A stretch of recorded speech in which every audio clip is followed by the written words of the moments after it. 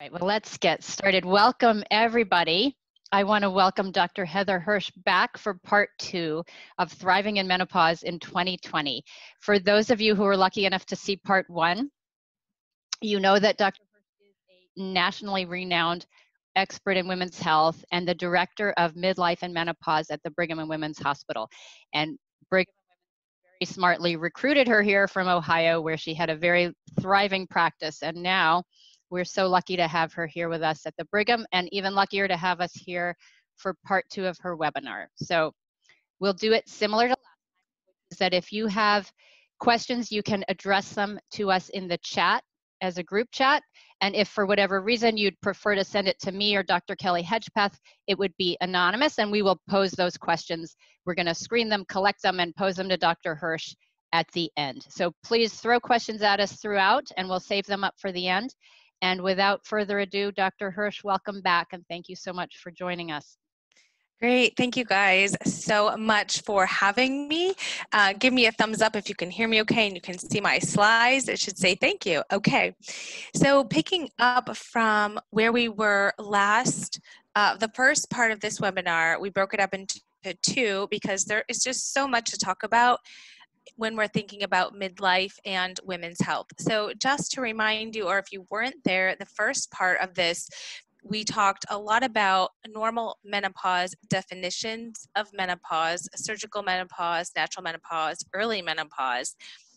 We talked a little bit about treatment with non-hormonal options, and we also talked about the timing hypothesis to use hormone therapy if you had symptoms of night sweats, night awakenings, etc. And so we talked a little bit about that. Today, we're going to be talking about 3 big things: bone health, we're going to be talking about vaginal health, and we're going to be talking about some sexual health. And if there should be a little bit more time at the end this time, just because, I'd be happy to take questions on anything menopause related, whether it was this lecture or the last lecture. So let's go ahead and jump in. And I know I have a tendency to talk, so I'm going to be watching on my watch for the time. So I thought we would start with some bone health. Now, bones are extremely important. Bone health is often, like some or many women's health issues, often overlooked, or unfortunately, it's something that we screen for, in my opinion, too late.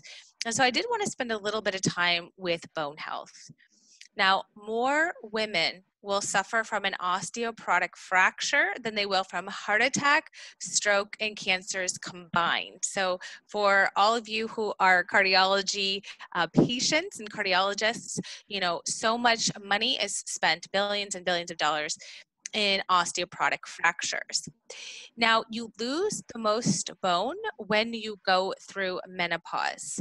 So I always tell my patients, and for anyone who wants to hear, there's 2 kinds of cells that build bone. There's something called your osteoblasts that build bone, and your osteoclasts that break down bone.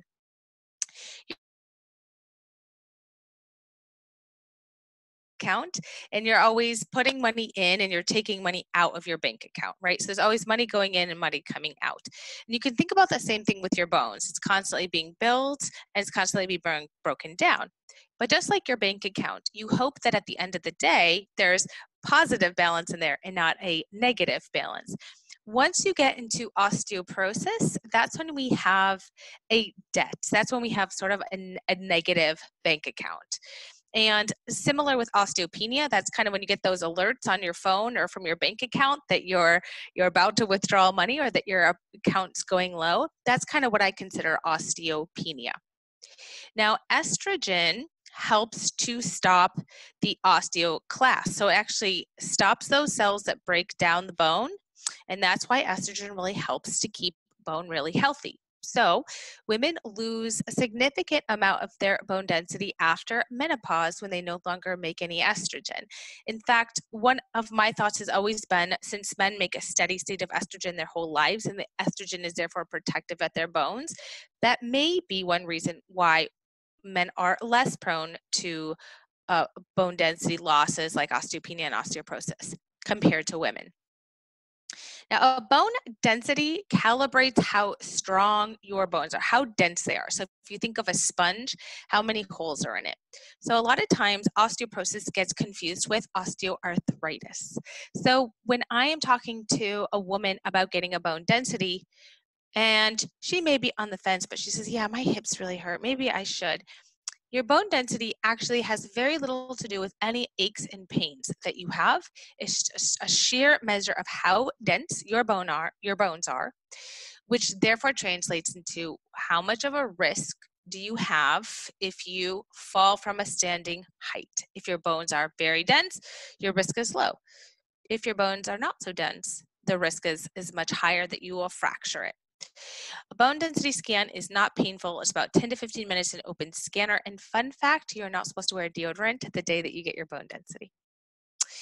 So risk factors for osteopenia, which is the precursor, and osteoporosis are definitely hormonal, so especially menopause, right? We just kind of said when you lose your estrogen at menopause, that can hurt your bones because estrogen plays a role in keeping your bones strong and stopping the cells that break down your bones. Particularly early menopause and surgical menopause, it is the gold standard to get a bone density a few years after your menopause. In fact, for internists, we tend to follow the USPSTF guidelines, the United States Task Force guidelines, which say that if you don't have a risk factor for osteoporosis, you should get your first bone density test at age 65. To me, that's about 15 years after the average age of menopause. And I can almost always find a secondary risk that a woman will have so that they can get a bone density within a few years after menopause. So if you have had a bone density, kudos. If you haven't, and it has been a few years, I'm going to go through some secondary risk factors that could help you think about and your doctor think about getting you a bone density. Any type of family history. So if your mom had osteoporosis, if a sister has osteoporosis, if your parent, your father also had osteoporosis, family history is a risk factor. Any type of malabsorption issues, whether it's celiac, whether it's Crohn's, ulcerative colitis, any type of malabsorption disorders, that's a reason you can get a bone density. Thyroid disorders, hypo or hyperthyroidism, certain medications, so especially anti-seizure medications or other types of medications can definitely predispose you to osteopenia and osteoporosis, and so that can be a secondary risk for bone loss. Also lifestyle causes, so smoking and alcohol use and actually being slender increase your risk for low bone density. About being, the only thing being slender is a risk factor is for osteopenia and osteoporosis. Otherwise, having a low BMI is typically helpful. But there are many more secondary causes. These is not the full list. But again, I say this because I want you to feel proactive. If you haven't had a bone density yet and it's been a couple years after menopause, it might be a good time to do it. Now, the way we look at bones is by measuring your T-score. Now, your bone density, if you get one back, will have a T-score and a Z-score. And it's not that exciting. All you want to know is the Z-score is for when clinicians order a bone density on someone who is pre-menopausal. So if you're postmenopausal, you're just looking at your T-score. You would do a Z-score if you were looking at someone who had an eating disorder or some other type of Crohn's or steroid use. Steroid use actually is a big secondary cause. I should have mentioned that in the last slide. Sometimes we do order bone densities on women who are not menopausal, and we're looking at the Z-score. So menopausal women, T-score. So a T-score of -1.1 to -2.4 is osteopenia. Osteopenia, in my opinion, is really important, and you should take this diagnosis seriously. Many people, in fact, clinicians tell me their patients taking vitamin D or calcium for their osteopenia. And I really want to stress that my opinion is that vitamin D and calcium should be taken for all women. And it's not necessarily sufficient for osteopenia. So there are treatment options for osteopenia. And because this isn't a whole lecture just on bone health, I'm just going to sort of briefly list them for you to consider. But you can take estrogen for treatment of osteopenia. It's FDA approved for osteopenia alone without any other symptoms. There are also bisphosphonates that you can take, and those are once weekly medications. And there's also an IV form of a bisphosphonate that you take every 2 years. And so I say this just because if you've had a conversation about osteopenia before and you felt like it was just kind of like, oh, it's fine, just take your vitamin D. I really want to stress that sometimes, especially if you have other risk factors, if your bone density is closer to that negative 2.4 range, you might want to consider some other treatment. Sometimes estrogen is also helpful if you do have other symptoms of menopause, which is sort of the bigger thing that we're talking about here. Osteoporosis is when you have a T-score of less than negative 2.5.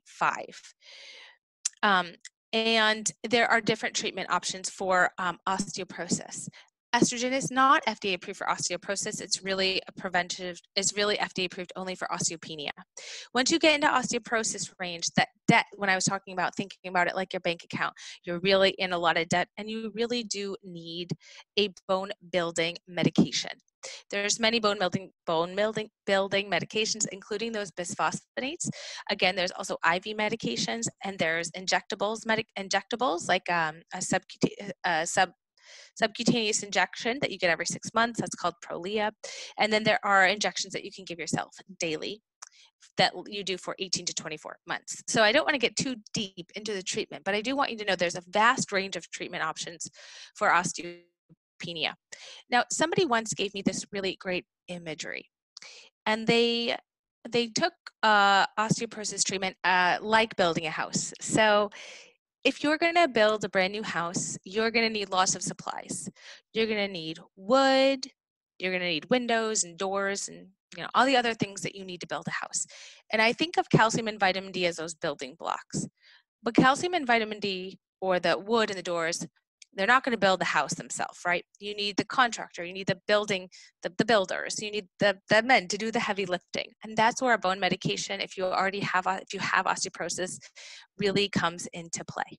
So a lot of people, I have this conversation a lot, and I do treat osteopenia and osteoporosis as well in my Menopause and Midlife Clinic. And, there are endocrinologists, those are the, doctors who can also treat osteopenia and osteoporosis, but I have this conversation quite often. So there are medications for both osteopenia and osteoporosis, and all women should be taking calcium, 1,200 milligrams, and vitamin D, 1,000 to 2,000 units a day. Now, before I move on, because I want to really mention that this important point, that your bone density is actually just a surrogate marker, meaning many women are also diagnosed with osteoporosis after they've had a fracture. So in the last slide, I said if you sustain a fracture from a non-traumatic event, for example, you were just walking outside and you broke your limbs are a little different. So toes and things like that are a little different, but you just sort of broke your foot, or you were sitting at your doctor's exam table and you fell off that exam table for some reason and you broke a spine or you broke a hip. Those are considered osteoporotic fractures. They're non-traumatic. You weren't in a car accident, but and normally if you didn't have such low bone density, you probably would not have broken a bone. But those defining moments give you the diagnosis immediately of osteoporosis because it's actually a clinical diagnosis. Bone density is just a marker. There's also something called the FRAX and other risk assessment scores that you can talk about with your doctor to do your very best to guess your risk. So bone density is important, but again, it's only one marker. So education is really powerful, and prevention is really important when we're thinking about bone health. So what do you do for strong bones? For those of you who are scrambling to ask me again what the recommendations for vitamin and calcium are, here they are. So vitamin D, 1,000 to 2,000 units a day, up to 5,000 units a day is absolutely fine. In fact, I myself, I purchase the 5,000 units a day because inevitably I miss a night or two. And so, on average, I'm getting about 2,000 units of vitamin D a day, especially in the wintertime when we're not getting any vitamin D from sunlight. Vitamin D is really best from supplement, and in terms of foods, there's just simply not enough in foods. So you really want to spend the money to get your vitamin D over the counter. I think we talked a little bit about this. I stressed the importance of these last webinar. Calcium, 1,200 milligrams a day is optimal, and the best way to get it is through food if you can. That way your kidneys will cycle out any type of extra calcium that you may be eating. But if you're really just not a calcium, you don't really do a lot of dairy, or don't supplement with almond milk or coconut milk or any other types of foods that have calcium, you only need 1,200 milligrams a day. Weight-bearing exercise is helpful. So weight-bearing exercise, if you've got those weights in your hands and you're doing a bicep curl, they're sort of telling those muscles that there's a stressor. And that stressor is sort of also sending those messages to your bones that they should be building to be really strong in case you need to run away from a bear or something, right? That's how our cave brains kind of help us function still. So weight-bearing activity can be helpful. If you already have osteopenia or osteoporosis, specifically osteoporosis, it is actually sometimes advisable to you do weight-bearing exercise with a trainer to make sure. A lot of women will ask me, well, how will I know if I won't have a fracture doing weight training exercise on my own? So you could always include a trainer. And also at the Brigham, we have physical therapy for osteoporosis. So you can also work with a physical therapist sort of along the same lines to teach you and make sure that some of the postures or things that you're doing are going to keep you from having a fracture just from exercising. Of course, avoid smoking and excessive alcohol intake. Those are going to weaken your bones. So again, I did talk about some treatment already. There's various options. And I just wanted to mention again, a lot of times clinicians and patients and women forget that estrogen can be used for osteopenia. But there's various other options. And so that's where a shared decision-making and talk with your doctor is going to be really important. So I wanted to spend a little bit of time on bone health. All right. Now let's get into sort of sexual health and vaginal health. And,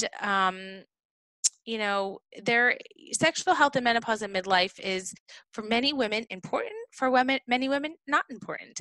And there's no right or wrong answer. There is really no right or wrong answer on if you should be sexually active. It's not a yes or no. There are a lot of vaginal changes that happen in menopause, and we started to touch a little bit upon this last webinar. We call these changes genitourinary syndrome of menopause, GSM for short. We used to just call it vaginal atrophy, but the reason they changed the name to genitourinary syndrome is because as clinicians, we realize that when you lose estrogen, it's not just the vagina that loses estrogen and the pH changes. It also includes the bladder and the urethra and other things that are down in the lower GU tract. Vaginal changes, or GSM in general, that constellation of,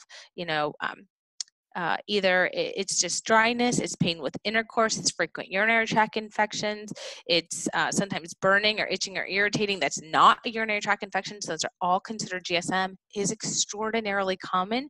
It is completely underdiagnosed and undertreated. Only a small percent of doctors will ask their patients about any symptoms in their vagina, any dryness, it up either due to time constraints or embarrassment, or again simply societal's message that that's just what happens as you get older and there's nothing you can do about it. It's chronic and it's progressive, and unfortunately it won't improve without treatment.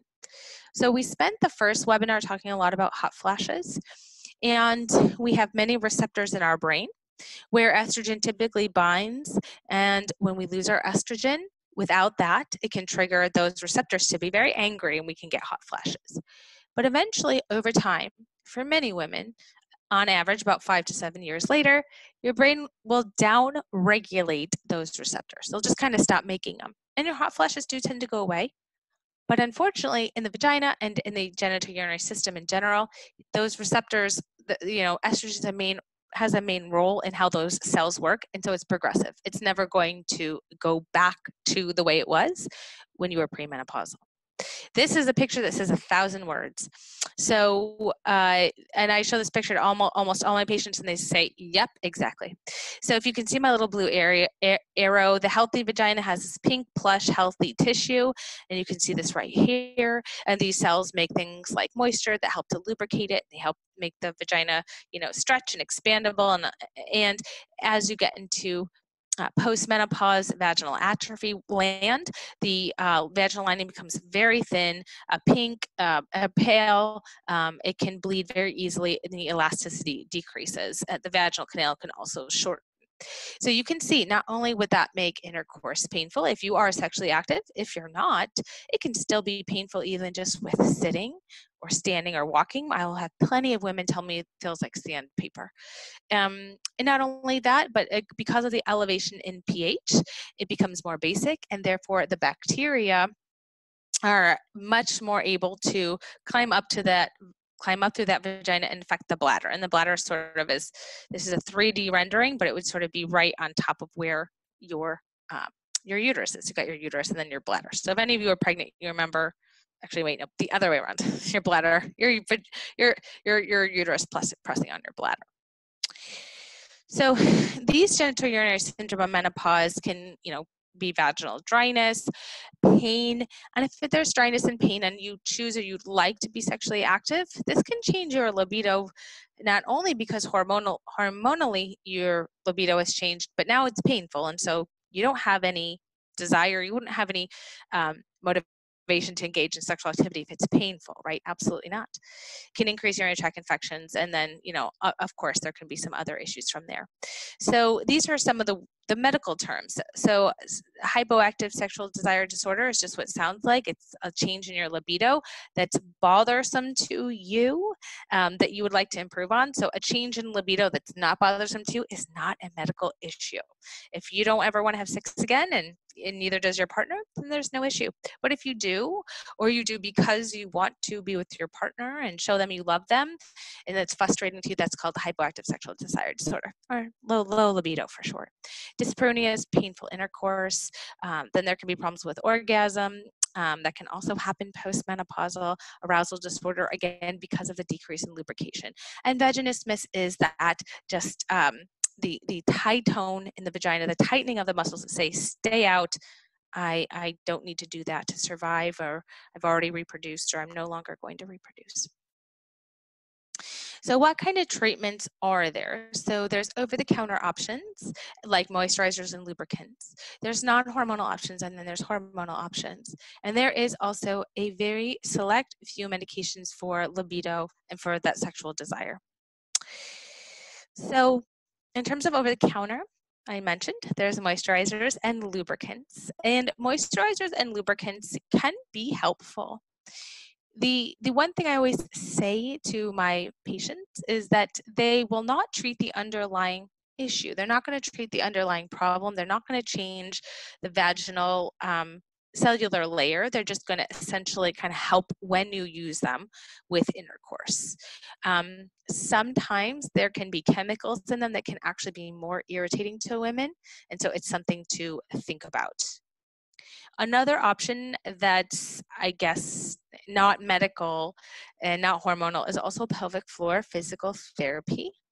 Pelvic floor physical therapy is just what it sounds like, although you're not going to be seeing the same person that's doing your elbow or doing your shoulder. Pelvic floor physical therapists are specially trained women who help with several things, not just painful intercourse by helping you learn to retrain your muscles, but also urinary issues as well.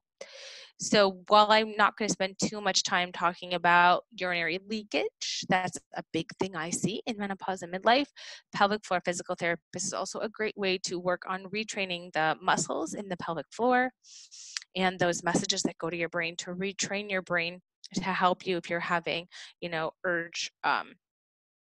urge incontinence, a little bit of stress incontinence. So, or sometimes even overactive bladder.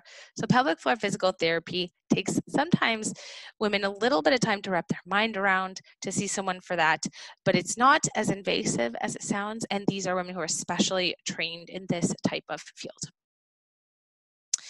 So I wanted to first start with vaginal estrogen just because I do really want to highlight how safe and effective vaginal estrogen is.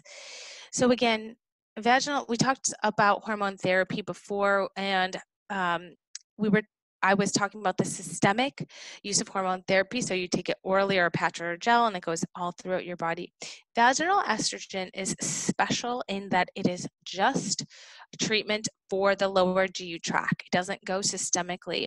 Therefore, there is absolutely no risk for breast cancers, strokes, cardiovascular incidences. Although the box will say that, and that's unfortunate, that is a political issue that many women who are menopause experts, many physicians and healthcare advocates have tried to remove that black box warning.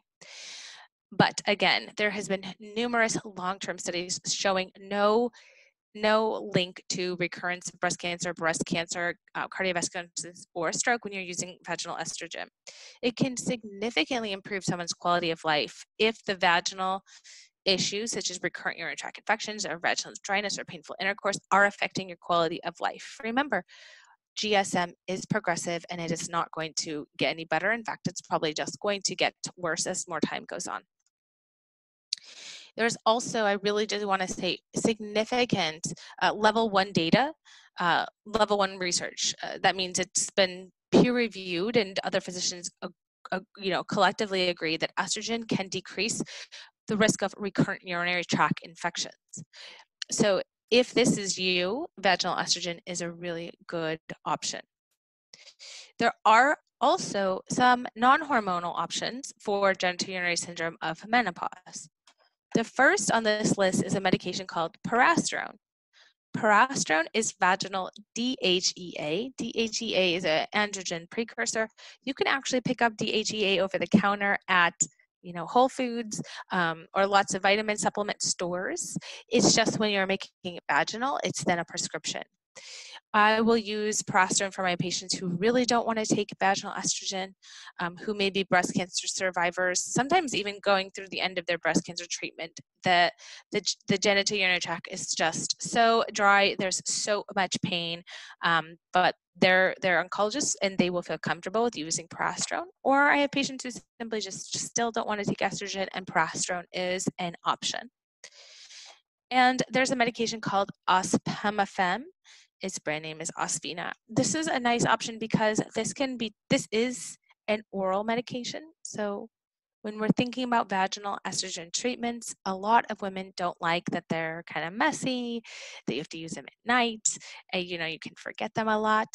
So Osphena is a good option. It's very underutilized. I actually do prescribe it quite frequently. So it's an oral option that you can use it's actually FDA approved for painful intercourse, but it definitely does help the tissue. And there is also good evidence to show that it helps bones as well. So if I have a patient with vaginal issues, painful intercourse, and a little bit of low bone mass, like in the osteopenia range, Osphena is a great option. So by no means do I think, you guys should memorize any of these medications, but it's nice to know that there is options and that they exist.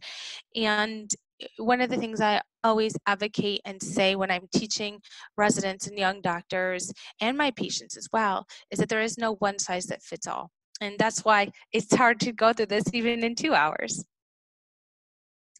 So hypoactive sexual desire disorder, again, just to spend about 10 to 15 minutes on libido and sexual health.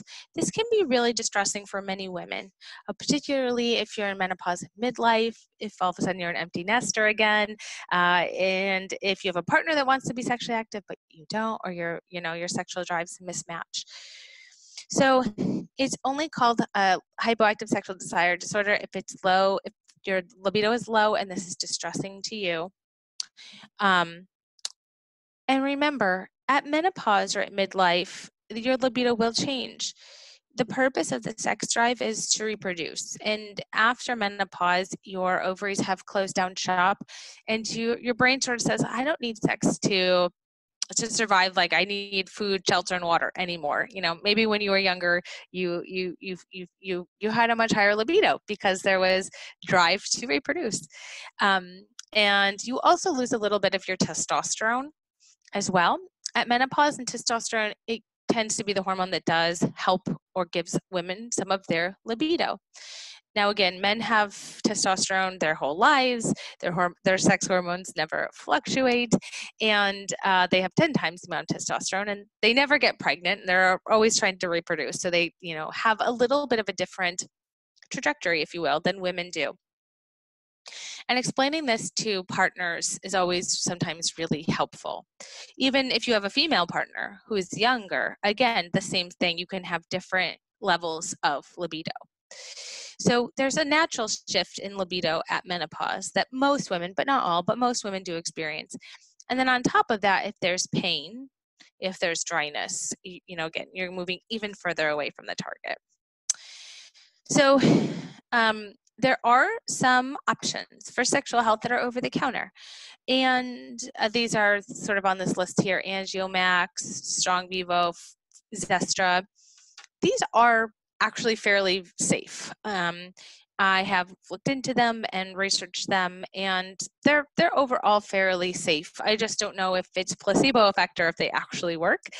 They can be costly though, so if you're spending a lot of money on something and it's not going to work, that's sort of unfortunate.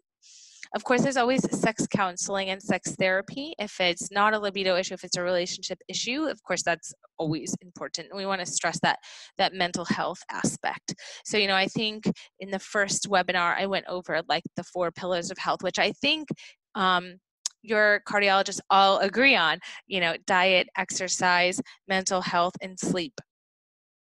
And also just thinking about those. So that mental health aspect, if there's a relationship component, that's really important to think about. If you're not sleeping if you're hot flashing, that's really important. Very interestingly, a lot of my patients will tell me that they've simply gained too much weight and they don't feel comfortable, or they don't feel like themselves, and that can be a really big reason too. So there's many different reasons. So what kind of medications can we take? Well, there's only 2 FDA-approved options for sexual health, and that is called fulbanserine and bromanolanitide. These are the 2 in the middle here. So let me go through this list really quickly. Bupropion's brand or generic name is called Wellbutrin. Some of you may be taking Wellbutrin. Wellbutrin can often help women with a lot of things that are off-label. It's actually in the antidepressant class of medications. However, we use Wellbutrin off-label for so many things: smoking cessation, weight loss, typically in the realm of about 5 to 10 pounds. Sometimes focus and energy and attention. It can be first line for adult ADHD, and also for sexual health. It actually sometimes helps with climax. So, it's not all that, but again, it's something that can be tried. Fulbanserine is also in the antidepressant class. It is FDA approved for low libido. It's a once daily oral medication and is often quite expensive. So, one of the things I face as a women's health provider is that access to these medications can be sometimes really difficult because they can be expensive, and it's completely unfair since men have about 75 plus medications for libido concerns, and women only have 2 FDA approved options. Bromanolanitide is a new medication, and it is an injectable. It's an as-needed medication, so it's something that you could use, say, before date night, and it helps increase arousal and desire. So, a lot of my patients will say, "Is this like the female Viagra?"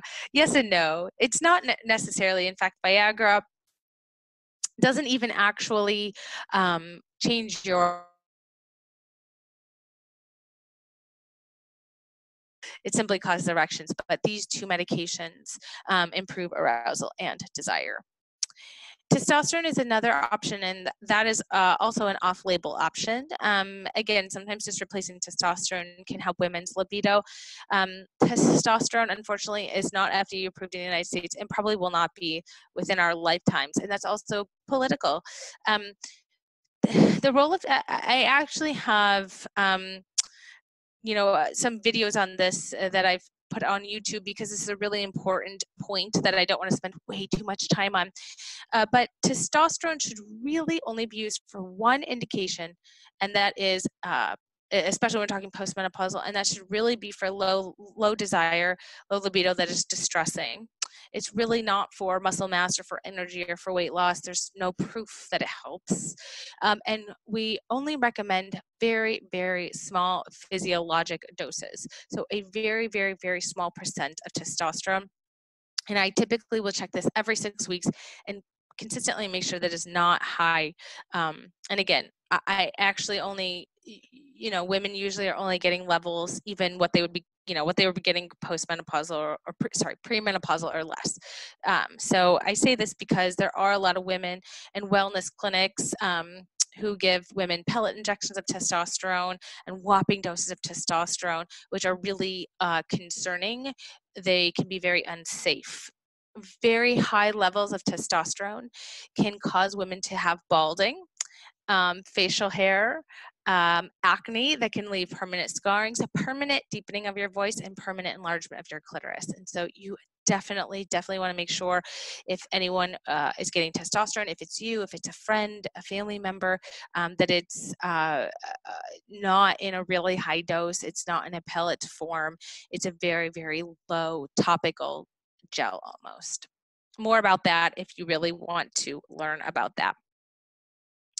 So there's a lot to learn about menopause and midlife. And, thinking about what we talked about last time and this time, not only is there a lot to know in so many different aspects of our bodies that are changing when we just lose our estrogen and a little bit of our testosterone, but it's also something that's not often talked about, or the dialogue is not freely flowing. And so that's why I think it's great that you guys have the opportunity to be at this webinar. Individualization, in my opinion, is so important because not one size fits all, and thinking about your past history, your top priorities, and where you want to be in your life, what's important to you, what risks you will assume, and what you won't are really important. So no one size fits all. We talked a lot in the first lecture about hormone therapy, and I think we'll have some time now to sort of go back and ask some more questions about hormone therapy, or I can always go back to some of those slides. But often the benefits of hormone therapy will outweigh the risks, particularly if you are taking a low dose FDA approved option of estrogen and or progesterone within 10 years of menopause, and most likely the closer the better. And again, your priorities really do matter. So if your priority is your bone health or your sexual health or, your brain health, or simply, your hair or your weight, your priority is what should help a physician decide what to really focus on. And of course, your other medical conditions really do matter because we want to make sure we're keeping the rest of you healthy. And in some ways, we want to prevent future, issues like an osteoporotic fracture, your heart health, your brain, all of those things. Journaling is so important, and I talked about that a lot. And by journaling, I simply mean tracking your symptoms when they occur, what symptoms bother you. And that way, when you actually do go to talk to a doctor or a physician, you really have in front of you what's been going on the last couple of months when things happen, and you can really easily see, what is most important to you. So again, the best options for you depend entirely on your priorities and your medical history and your surgical history. If you have had a hysterectomy, if you've had a blood clot after a surgery, all of those things that have happened specifically to you really make a big difference. I did share, I think last time, some tools. If not, I'm going to show them again. I may have showed you guys a website that I always go to and show my patients. It's menopause.org. And that's going to take you directly to the governing body of menopause education here in the U.S., which is the North American Menopause Society. And there's a little button here called for women, and there's slides you can look at there. There's position statements you can look at that will back up what I have been saying this webinar and last webinar. And there's also a little app that you can download for menopause symptoms. It's called MenoPro, and you can use it either as a physician or you can set it as a patient or a woman, and you can go through and it will kind of come up with some ideas for you for hormone therapy. But again, no one size fits all, and very oftentimes if you don't like one thing, you can try another. So I've ended a little bit early here, and I wanted to make sure that I didn't go too deep on one topic, that we have some time to sort of think back globally and answer some more of these questions that you guys might have. But menopause really does matter because for women, there is there's real dangers that occur to women, unfortunately, because of the many myths and misconceptions about menopause and hormone therapy, about how long it lasts, about what is safe and what is efficacious. You guys may remember also, if you wanted to listen to any of my other social media free resources, there's my podcast, Women's Health by Heather Hirsch, and Health by Heather Hirsch on YouTube. I noticed that there's not an H there. There should be an H there.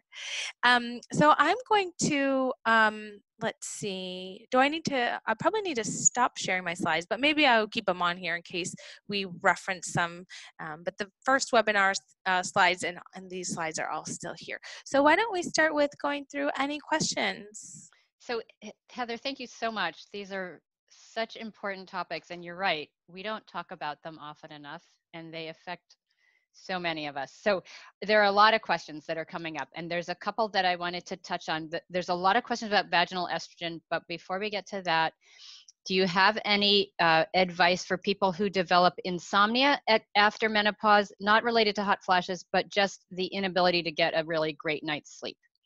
Yes. So that's a good topic, is sleep. So I always start with the basics. If you are suffering from insomnia, start with a journal again. Journaling is really important because you want to tell your doctor, what time are you going to bed? What time are you falling asleep? What time are you waking up? And about how many times in the night are you waking up? So you can do this by wearing like a Fitbit like I do, and just start with journaling so that we know, is it trouble falling asleep? Is it trouble staying asleep? And sometimes you automatically know, but it's nice to sort of see how much sleep are you getting. The goal is to get 7 to 9 hours of uninterrupted sleep, and we actually know that your lifespan decreases if you sleep less than that. Also more than that, but 7 to 9 hours is the goal. So after journaling, start with the basics on sleep hygiene, which is a cold room, 65 degrees or less. If your partner will allow you to, the colder the room, the better. It's going to help you sleep. So it's summertime, so crank up those wall units. A dark room, some ambient noise, a bedtime routine. So going to bed at the same time and waking up at the sleep time are really important. Sometimes a shower or a bath, which will change your body temperature, can help you feel relaxed and fall asleep. And my number one sleep hygiene tip is remove the TV from your bedroom. So if anyone has a TV in their bedroom, remove it immediately. Not only is it distracting if you fall asleep with the TV on, but you're teaching yourself that when you're in bed, you hang out in bed. So you should only use your bed for sleeping and sex. So don't pay your bills in your bed, don't talk on the phone in your bed, and definitely don't watch a movie in bed, because again, you're teaching yourself that your bed is where you hang out. When you wake up in the middle of the night, the causes of that can definitely be hormonal. A shift in hormones can cause you to wake up, even if you're not sweating or your sheets aren't wet. Women will wake up 1 a.m., 2 a.m. every night and then start worrying. So if this happens to you, there's a couple of things that you can do. Get up out of your bed. Remember, you want your bed to be the place that you associate with sleeping. So don't toss and turn in there. Get up, go to another room, sit in a chair and read a fiction book. You could even watch TV. TV is fine, but you don't want to have a tablet. You don't want to turn on your cell phone. Nothing that's got that blue light. After that, fiction books made you a little tired, get on back to bed. If your husband snores, the dog jumps in your bed, anything that you can remove that could wake you up at night, try to. I know that's easier said than done, but you really want to do your best to get a really good night's sleep.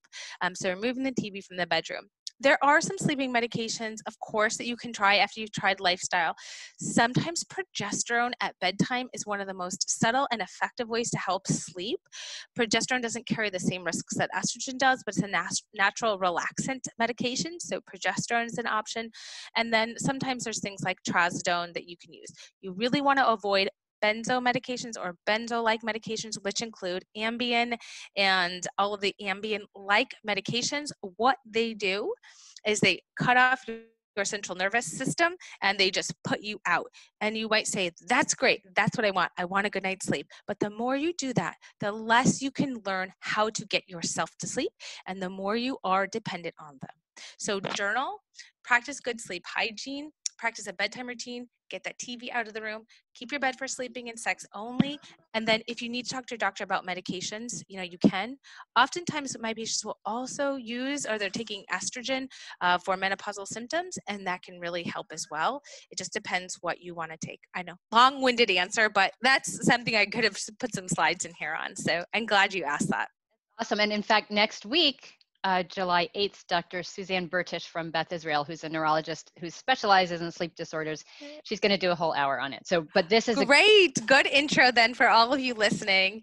And so yeah, take those points. Yeah, wonderful. Allison, did you want to come up with a question? And if not, I'm going to circle back to the vaginal estrogen one. Sure. So this is kind of along the lines of sleep, because I get asked by patients all the time, what do I do when I'm getting up at night to urinate so many times? And sometimes that is directly related to those menopausal symptoms, and the urinary symptoms might be a marker of something else. And sometimes it really is urinary frequency. So we would love your input on this. Great question. So you do want to actually try and stop drinking late at night. So I think we try to say cut off fluids around 5 or 6 p.m. I know sometimes that sounds absolutely undoable, but it's something that a woman could try to see if that improves it. If she does that and that doesn't help, she's still waking up several times a night, it could be atrophy. She should consider what is the cause of that nocturia. That's that word for waking up at night feeling like you have to pee. Again, journal. Are you having a lot of pee, or are you just feeling like you have to pee and it's just a dribble? Because that will make a difference.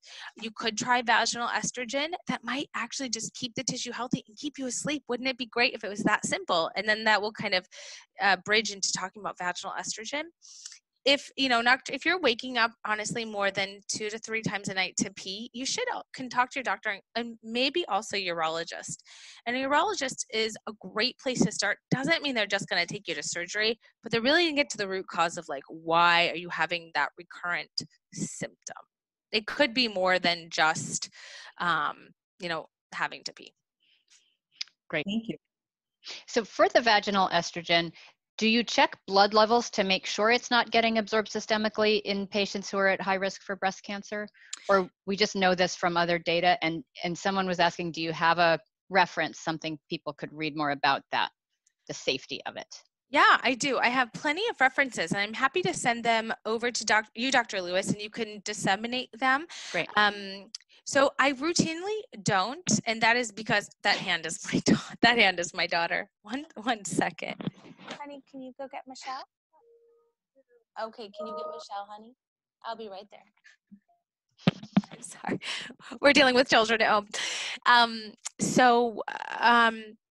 Routinely I don't. And again, let me kind of take a step back. So I may have said this last webinar, but if I went to the grocery store and it was pre-COVID and it was filled with people, and I asked all the postmenopausal women to get their blood levels checked of estrogen, their levels would come up anywhere between 0 and 20. So some people do make a tiny bit of estrogen postmenopausally, and we consider that 0 to 20 postmenopausal ranges of estrogen. For reference, when you are premenopausal, your estrogen would go anywhere from about 50 to 500 every month, and when you're pregnant, it was up in the thousands. So 0 to 20 is a pretty trivial, a very low amount of estrogen. When we do studies of vaginal estrogen usage in women who take it for various reasons, the levels inevitably are always somewhere between 0 and 20. So they're still pretty consistently in that postmenopausal range on vaginal estrogen when we study it over and over and over again, that there really is no good indication to check it. Now, that being said, if a patient really wanted to check their estrogen levels, we absolutely could, and it would probably just confirm and reassure her. So it's never a never say never. We can, but I actually don't routinely check them when you're on vaginal estrogen. There was a really, really, really large epidemiology study that came looking at decades of hormone therapy use, and mostly systemic, but a portion of that was also vaginal estrogen. And they found no associated risk of breast cancer or recurrence of breast cancer in vaginal estrogen. And this is one of the biggest studies of looking at vaginal estrogen use for like decades.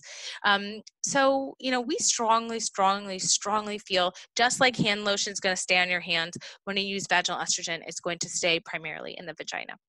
Great. Thank you. What about hair loss after menopause? Anything for that? Yes. So another significant concern after menopause. So great questions from your audience. So hair loss is definitely common postmenopausal. We know that estrogen is really good for hair. So if any of you listening were ever pregnant, and you remember maybe having, that sort of long hair, those nails, that type of thing, estrogen is good for hair, skin, and nails. It's not its indication, but it definitely can help. So hair typically postmenopausal can start to thin. Women will find that when they take a shower, I will have many patients actually come to me and bring it in their baggie, after I take a shower, this is how much hair is falling out. There is actually a definition, I think it's greater than 150 strands a day. So it is normal to lose some hair during the day, and many of us might not notice that. And no one's going to actually count, right? But, if it's significant, that is typically can be related to those hormonal changes. So there's many, there is a lot of options for hair loss and hair thinning. There are some women who do choose to see dermatologists, and for many women, losing their hair is devastating. It's part of their identity, and it makes them feel much more like themselves. And so hair can be a reason people might want to take a medication. So there's a medication which your cardiologist might prescribe, is called spironolactone or aldactone, and sometimes people will prescribe that for hair. Finasteride is also a medication. It's a prostate medication, can also be used for hair. Over the counter, though, women can try something like Rogaine foam for women. And also biotin and zinc can be very helpful. So you can get biotin, zinc, or Rogaine over the counter. You can have your doctor check those levels, but they're also simply safe to take. If you go on Amazon, a lot of my patients will, just look up, hair, and what's really in those is biotin and zinc, and sometimes iron. So those can also be really helpful. Hormone therapy is good for your hair. It's not FDA approved for your hair, but if you've got one other indication in there, osteopenia, some night sweats, some insomnia, some vaginal dryness, estrogen is good for hair. And I have many patients who take it, who really do take it for their hair. Again, it's not FDA approved for that, but you can often find an FDA indication. There is other medications, and there is dermatologists now working on injectables and hair transplants. I know they're working on devices like hair wands and things like that we should be looking to see like in the future. But it is common to lose your hair postmenopausal. It is devastating for many women. Even if you have a lot of hair, sometimes doctors will dismiss that and say, well, you look like you have a lot of hair. And someone can say they, bring in a picture and they had twice as much hair as before. So it can be really an issue. But again, start with, talking to your doctor. You could try over-the-counter biotin, Rogaine foam for women, any of those like hair vitamins, that's what's going to be in them. And then, of course, there are some treatments that you'd want to talk to your doctor about. Great. Okay, I'm looking at the chat, and I think there's maybe confusion, or maybe I'm confused. Estrogen cream. So estrogen can be taken orally by mouth, It can be used as a patch or a topical on the skin with the intention of it being absorbed into your body. But the vaginal estrogen cream is not absorbed systemically. So when people talk about estrogen cream, that's not for osteoporosis, that's not for hair loss, that's not for anything except for the vaginal dryness and atrophy, right? Absolutely. Absolutely. And that's a really important distinction. So there are FDA approved systemic estrogens. So again, you want to avoid, this is a good reason and a good point to talking point about avoiding compounded estrogens.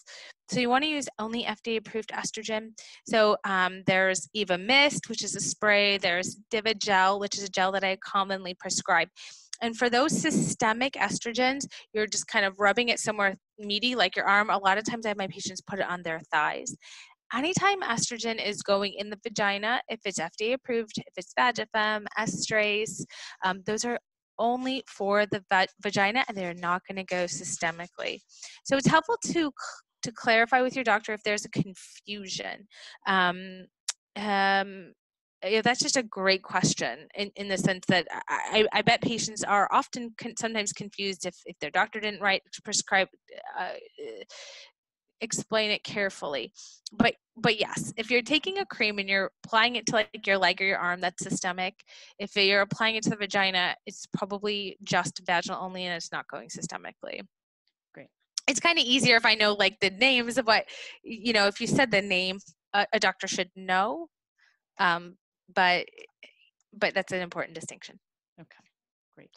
It's such a nice overview for us. So I typed in there the estrogen, the menopause.org as a reference, because there's a number of questions, it looks like in the chat, about some of the specific side effects and some of the non-hormonal therapies. Dr. Hirsch, are those kind of laid out on that website too? Is that a good resource that we should be directing these questions? Yes. The menopause.org website is great. There is a lot of information out there. I actually just opened up the chat too. Let me see if I can quickly go through these two. Is Osphena safer than other hormonal treatment is a great question. So Osphena does carry the same risk of blood clot, which is about 1 in 1,000 or 1 in 2,000 as a hormonal treatment. It does not carry the same type of risk if you're past 10 years of menopause for cancer and for cardiovascular. So it is, I guess, safer, but again, they're both pretty safe. So it's really what you think is right for you. Vaginal estrogen can be extremely costly, and it's absolutely terrible. I know. Another option for whoever mentioned the vaginal estrogen is costly is there is a new option called Imvixi. Imvixi can be Imvixi is a little, I call it a jelly bean. It looks like a jelly bean actually, and it's a lot less messy. And I think it's about $28 a month. It's a little bit cheaper than the other vaginal estrogen. When I have time to march on Washington about how crazy expensive vaginal estrogen is, I will. It is awful. Another listener wrote, my biggest concern is waking up many times. Hormone therapy is not the only option, but oftentimes can help. So a good journal will help as well. Thank you for all of your nice comments. And I hope that was really helpful to everyone who is listening in today. Thank you. Actually, we'll sneak in one more real quick question, which is chronic weight loss of hunger related to menopause? And then we'll end on that one. Yeah, great question. So, I think any symptom that a patient has at or around menopause is definitely noteworthy. Most women gain weight at menopause. The metabolism usually shifts to where women start to gain weight. If you are experiencing weight loss, though, that might not be the most common, but if you're experiencing increasing worry or anxiety, and your tendency when you have any of those symptoms is to not eat, probably digging deeper into why. If it's simply just a loss of satiety or a loss of hunger, I would talk to your doctor because that could be a lot of things. So, again, a good journal might help you really see or dig into what's causing that loss of appetite. Perhaps you're worrying about your parents, your children, COVID, and that could be a reason. It's really hard to say. Perfect. Okay. On behalf of the Lown Group and all of our patients, thank you so much, Heather, and it's wonderful to see you again. And we will definitely come find you for our next installment. And thanks to everyone in the audience for your great questions and your attention. And everyone, take care. Have a wonderful day. Thank you guys for having me. Bye-bye.